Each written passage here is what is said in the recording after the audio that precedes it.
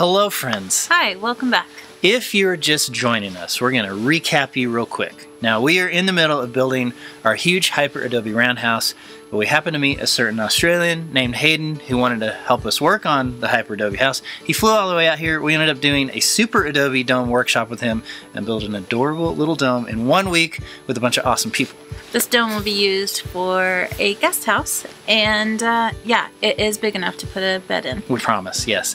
So the video you're watching today is day 3 of the 7-day workshop, so we're going to be putting out a video for each day of the workshop, and then we'll continue to make videos about finishing the dome and working on the house. So in December, we have lots going on. We're going to be doing videos Monday, Wednesday, and Friday. So 3 videos a week, so keep an eye out.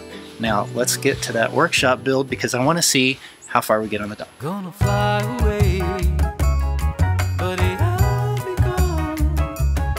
Gonna find a life like this where I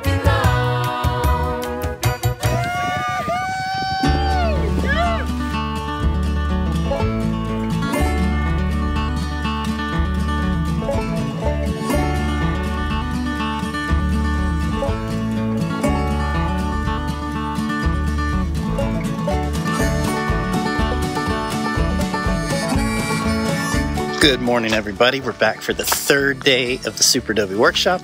See our progress last night, looking really good. Today we're excited because everybody that is going to be here today has already been here. So that means we don't have to spend a whole lot of time doing catch-up and like explaining things to people. It means we can really get into it today and hopefully get a ton of bags done. So let's see what we can do.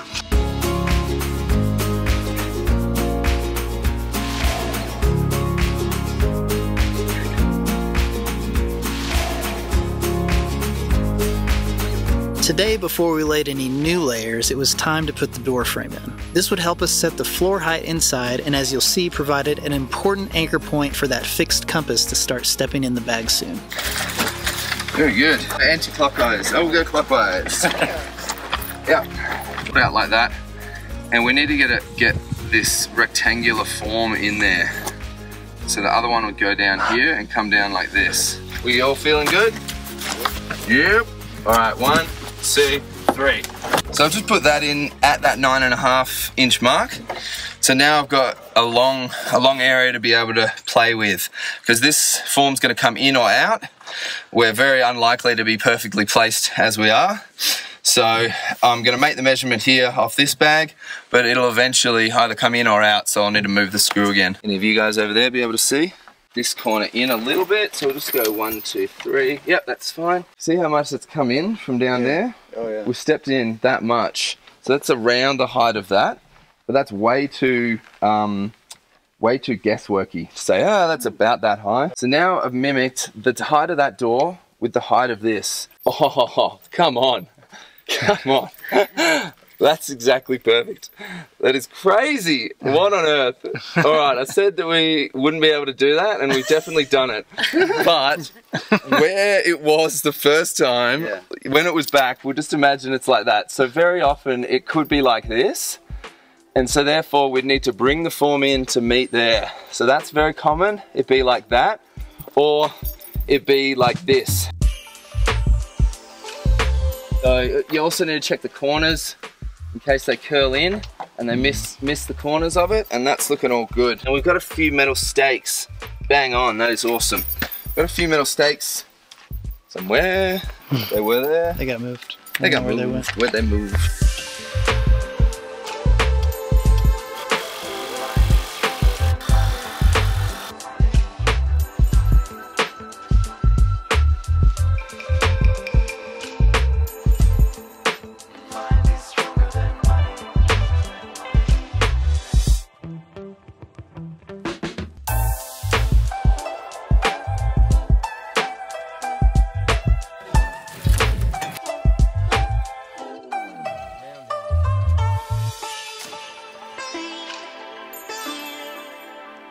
Wondering about the adherence of the layers. The barbed wire in this does the adherence, and this one, it's actually very non-adherent, the two layers. It's really slippery, so it's the barbed wire that holds it all in there, especially when you're up the top and it wants to fall in. And you always have to go from the longest point of the buttress. So this is a curve, this inner one is shorter, this is longer. And we found out yesterday when we're measuring the bag, stay as well to the outside as you can comfortably. So barbed wire happens in the middle of the bag, but bag happens on the outer edge.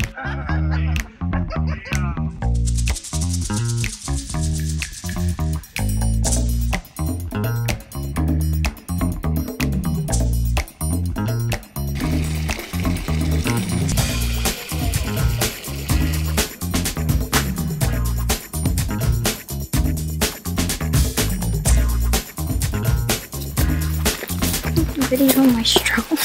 Not struggling, you're handling it like a champ. I'm not.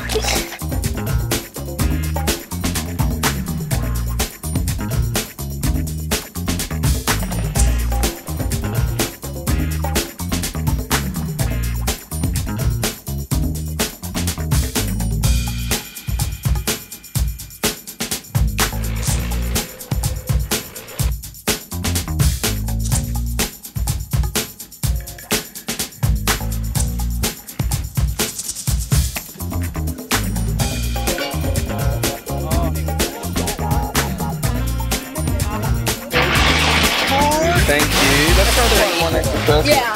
That's 3. Ada, do you reckon you could be an extra person in this bucket chain? Maybe you could stay down there on the top and fill buckets and pass them to Leslie.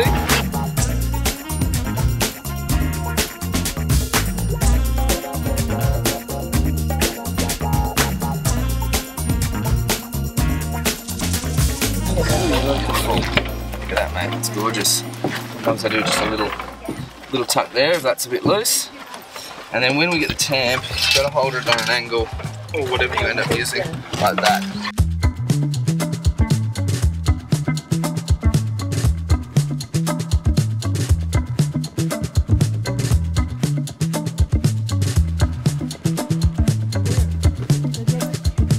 You may have also noticed this tiny arched form over on the side of the building. It's not a window, it's not a dog door, but it is for a tiny wood stove. Lots more on that in future videos, but for now, we just need to lock it in place and bag around it. Dad, Yeah. what's your favorite word and why? My favorite word? I don't know. What kind of a question is that? I have no idea. Like, what is it? Why is it fun to say? I can't think of anything. Don't put me on the spot like this. Okay, for those of you that grew up with computers, Windows PCs back in the day, wingdings. What the heck is a wingding? Wingding is a font that's just a bunch of weird characters, like little icons and symbols and stuff, and I call them wingdings.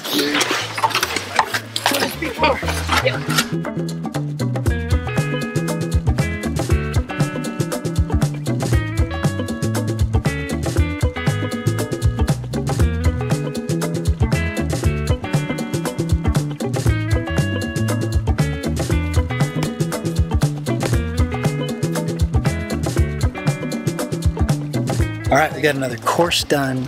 Ashley is finishing lunch up. We're gonna try to get one more done before lunch is ready. So I gotta go get back on the mixer and get this done.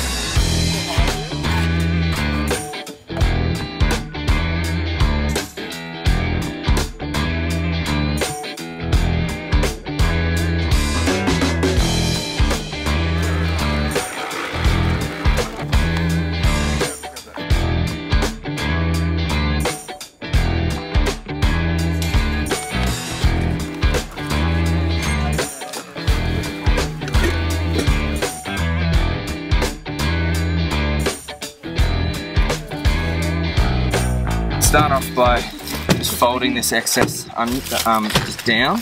Yep, so our new center point is actually going to be that. Right. So that's going to be the center of our bag. So you can tuck all of this under that way. Yep. Yep. Beautiful. We call this like defining the new face. So that's going to be one edge of our new final face, and that'll be the new final face. Okay. And all of this and all of that needs to get tucked under that new face. Okay. So you can start up here, you can start up high and start tucking. So start tucking under that face, as in like this. Yep. like that, and you go hand by hand down, one hand, one hand, one hand, one hand, and then the most important is this bottom bit. Beautiful. One hand on this side, one hand on this side, pinching each side. Gotcha. Yep. Beautiful. And then pull up. We're going to pull the whole bag up. Yep. And we're going to tuck under, and you're going to feed it down under towards me. Let's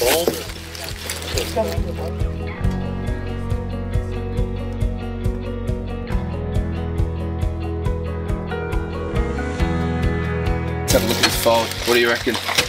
Nice. Look how fat that is. Look at the doggies. Oh, so Yeah. what are we gonna do? So we go like this. It's easy to fix. Just get your foot again and pop it right here, and then we'll lift up Across? this. Yep. We'll lift this up, and you keep your foot there, and then we're just going to dance that mix down. Beautiful. Let's receive. Now you can slide your foot out. Yep. And And then we'll lift You and like it drop now? again. We'll lift it and drop it I again. see. Yep. And we'll have another lift. 1, 2. We'll go once more. Let's have a look. Look at that. Square. It's way better, eh? Yeah, square. Yep. So that's how you get those really nice beginnings. Hey, where are you in this video? Well, you may know that we had delicious food during these workshop days, such delicious and I was busy all morning making food. And then after we ate, I had to go to the grocery to prepare for the next 4 days. So you didn't get to work on the dome at all No. on this day, and somehow you didn't get filmed at all. Nope, I'm really sorry. it's totally I don't fine. know what happened. I was at the grocery and busy. Okay, so if you're wondering where Ashley is in this video, she was busy. Yep.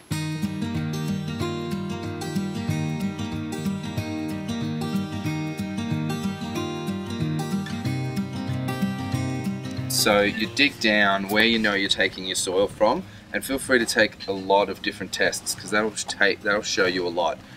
Very inexpensive. You need some old jars. Fill about halfway with soil, and then all the way to the top with water, and you shake it really vigorously for quite a few minutes, like 2 minutes is good, really vigorously, and then you pop it down on the table. And then a few things are going to happen. In less than 10 seconds, the rocks are just going to go poop to the bottom, and then your sand is going to settle. Your silt, it's tiny, really, really round sand, and that's not what you want. It's the worst thing to build with, and there's a really big distinction between those because clay can take up to weeks. Jonathan made these 3 weeks ago. Couple of weeks, yeah. Yep. I zhuzhed this one up by accident, but the clay, if I go like this, it's still flexible there, so it's still settling. But basically you want to get it as clear as possible. This is really good and an acceptable amount of clarity to the water. Rocks are big and jaggedy, and then sand is just smaller forms of that. And then silt, we don't want any of, but it'll turn up here and there. So all these three don't absorb water, and that's a massive thing that we need to get clear on, and a massive thing when we're trying to figure out what we have. They don't absorb water, and they can't be suspended in water. Basically all these three will be down and settled. So we've got our rocks down here, big jaggedy rocks. We're gonna have our sand here, much finer. And then the silt will often be a tiny layer. And then the clay will be whatever the clay will be. You can see all of these three with the naked eye. But above, the inherent difference with clay is that it absorbs water and it stays suspended in water because the particles are so small. Particles are also inherently different shapes, actually more like platelets, like little fish scales. And what they can do, they can suspend a droplet of water in the center of them. They slide together and they get surface tension, and there's actually electrostatic tension between them as well. So they get electrostatically pulled towards each other, and there's a surface tension and a bit of a vacuum really. So that's why clay gets sticky and gets muddy. And that is the clearest way for me to explain what's going on in these jars. In case you needed any reminding, yes, Hayden is an incredible teacher. Not only can he make complex ideas easy to understand, but we saw him taking time again and again with attendees to walk them through each step of the process and make sure they could do it themselves. But we're totally happy to chat more. This is a barrel of worms. Just don't want people to toast or fall asleep. So, all good. Thank you guys. Thank you for your attention. Woo-hoo! Go natural building.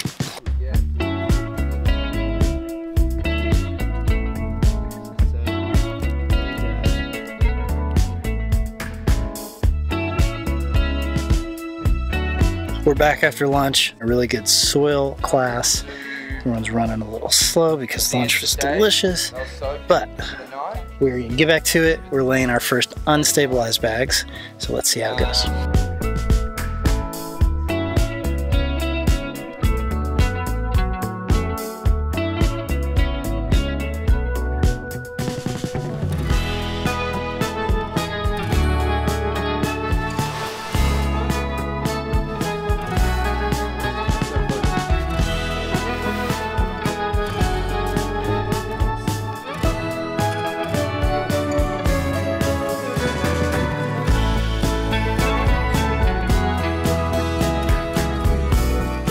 You're gonna lift up, twist, and slide this and push the twist into that hole you made and stepping back. So lift up, step back, and push in. Beautiful. Okay, stabilized versus unstabilized. What exactly does that mean?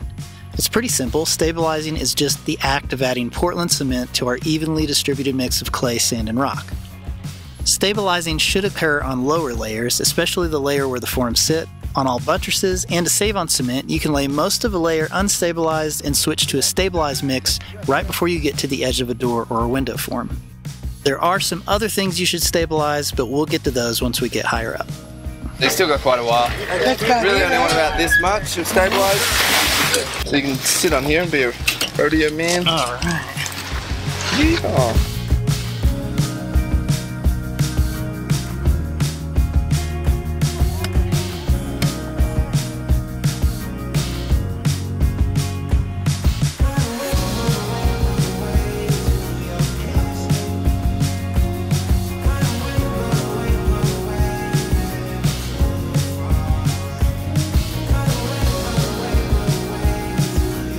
We're going to have a little middle section of unstabilized, and then back to stabilized.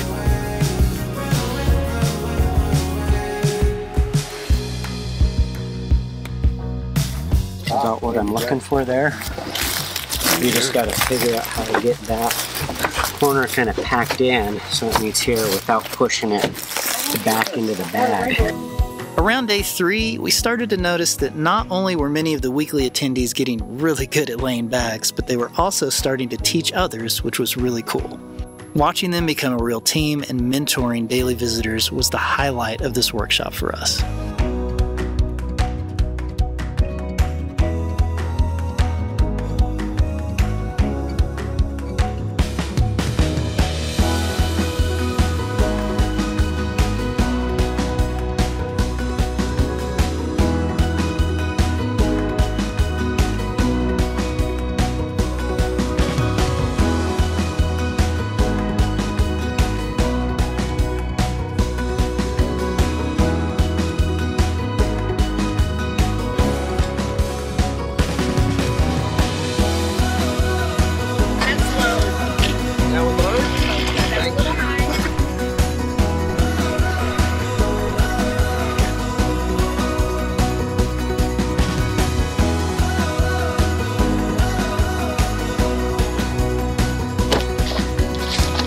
We are done with day 3, Superadobe Workshop. Woo! We are rapidly, this wall is growing very quickly. I know. I'm very excited. And we have to climb over it now, it's getting too high. Yeah, we're about to the point where we have to use the door frame. By the way, we have a door frame. Woo! Did you see this? And yeah, I can't believe how fast we're moving. It's pretty cool. You laid some bag for the first time today? I did. What do you think the differences It are? is so much harder than Oh, come on! Oh my goodness. It uses so much more of all you're such at a weird angle, and yeah, I can see why you get very physically exhausted by the end of a build. Definitely. Because with the Hyperadobe bucket, I'm just holding it there. I don't have to do any maneuvering and rolling it up my body, and then the twisting, or the vortexing as you call it. That's it. Yeah, there's a lot more manhandling than I thought there was. Yeah. Definitely. But you did very well. It was Thanks. a perfectly filled bag, perfectly vortexed. You win. Okay. All right. Well, I had a good teacher. So what's the goal for tomorrow? Tomorrow, I haven't done the exact maths, but I reckon we need to do about 4 layers a day. I think tomorrow's a 4-layer day, and then they get smaller as they come in. So I think the next day can be a 5-layer, the next day can be a 6-layer. But tomorrow's also when we actually start bringing it in, because up to this point we've just gone vertically straight up, kind of like how we do hypertonic. Yep. We've been doing very similar, but now we get to start using the power of the arch and bringing it in each step, which should be really fun. Getting that beautiful arch look. So good. It's going to be great. I don't know about you, but I'm a little toasty. I'm cooked. And Totally a cooked. little tired. And we're only on day 3. We got 4 more days left. I know. I haven't done a 7-day in a long time, and this is why. Yeah. We're going to finish strong, though. It's going to be good. But send help for the next few days. Sound good? All right. We'll see you guys tomorrow.